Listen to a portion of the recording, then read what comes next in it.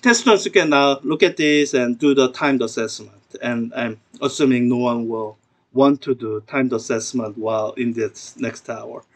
So when you're doing the timed assessment, make sure you take the time to read the instructions, and the amount of time you have is a pretty short amount of time.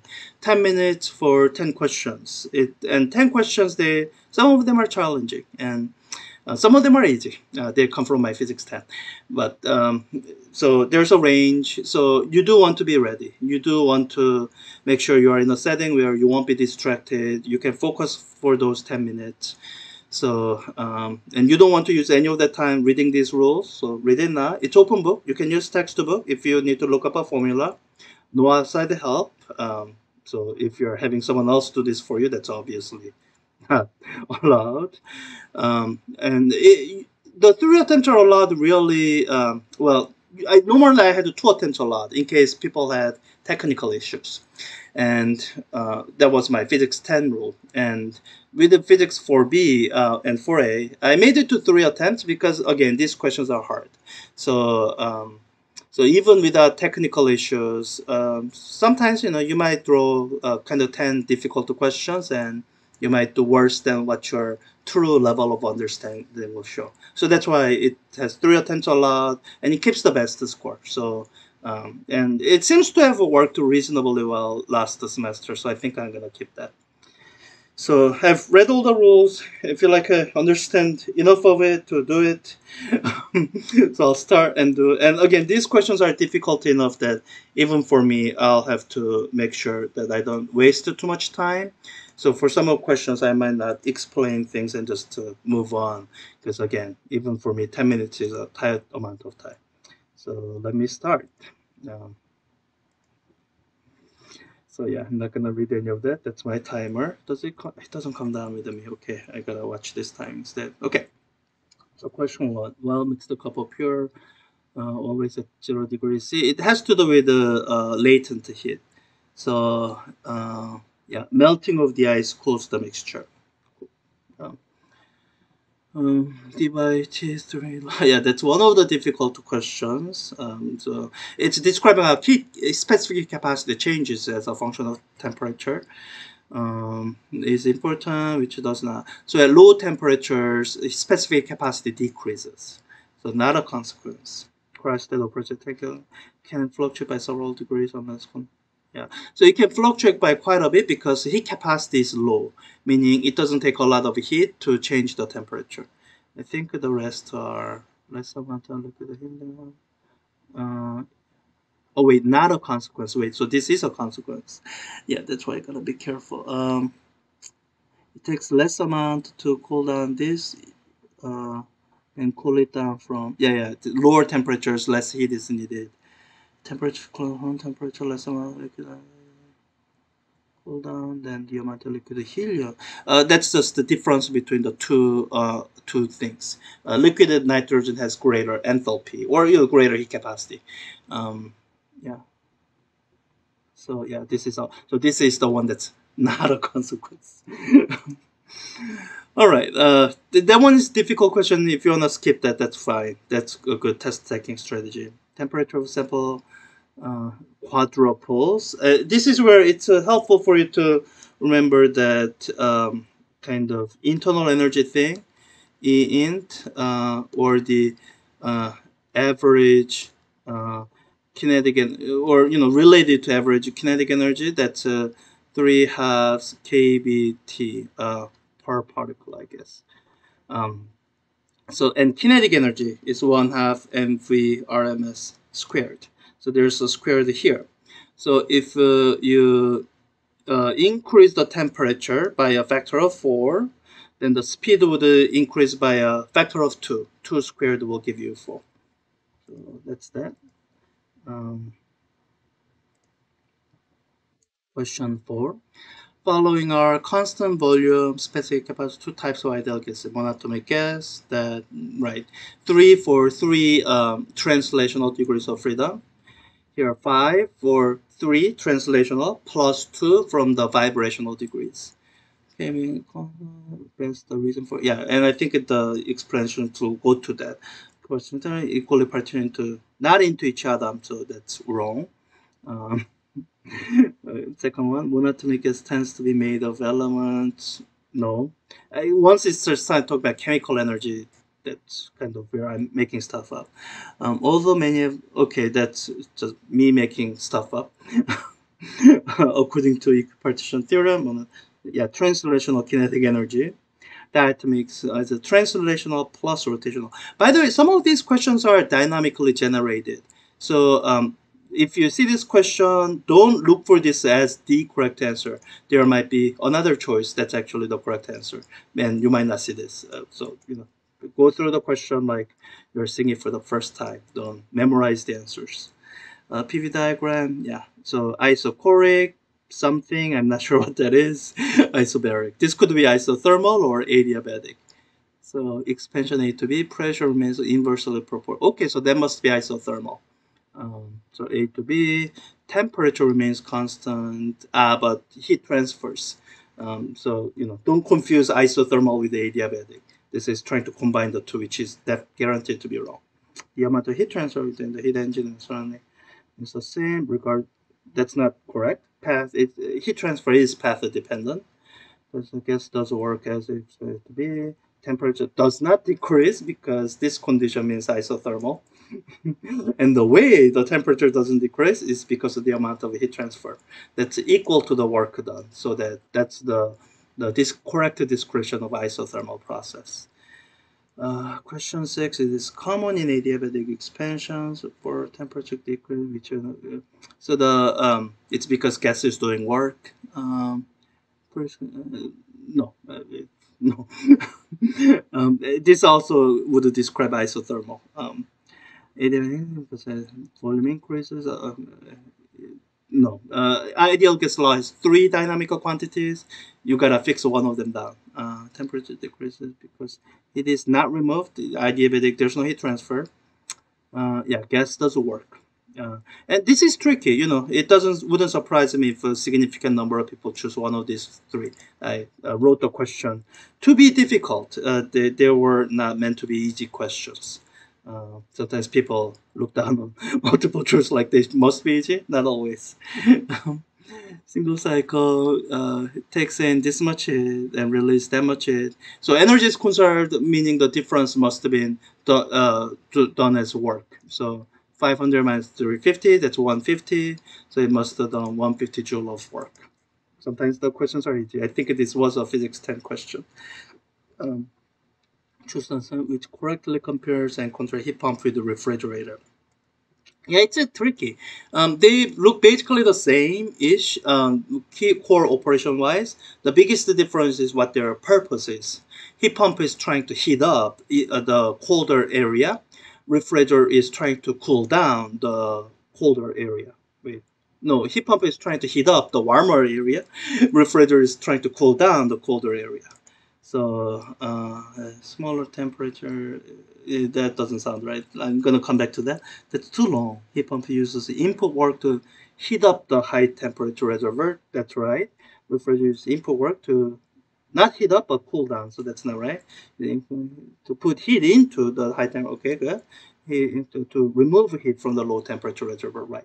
That is the distinction. Otherwise, other than that kind of purpose-driven thing, they are more or less the same, or could be the same. So heat pump could be thought of as a refrigerator for the outside. Single cycle heat engine operating between 2 thermal reservoirs takes in heat engine. I see. So I gotta do some calculation.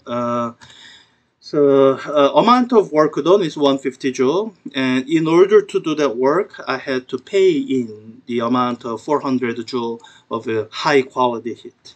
So 37.5%, that is the efficiency. That's kind of the basic definition of efficiency.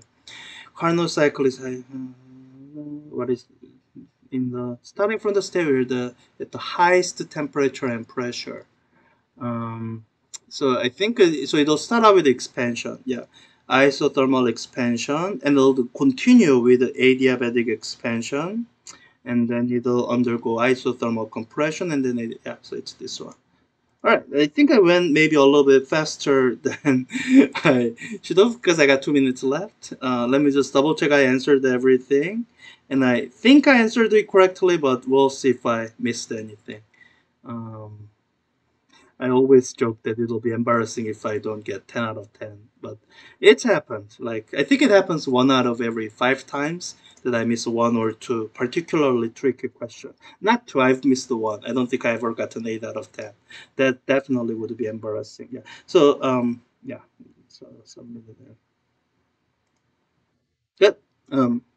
Now, after you've done this, you should be able to see your answer. So, or see your work. So when you click on review work in gradebook, so you will be able to see your own answers.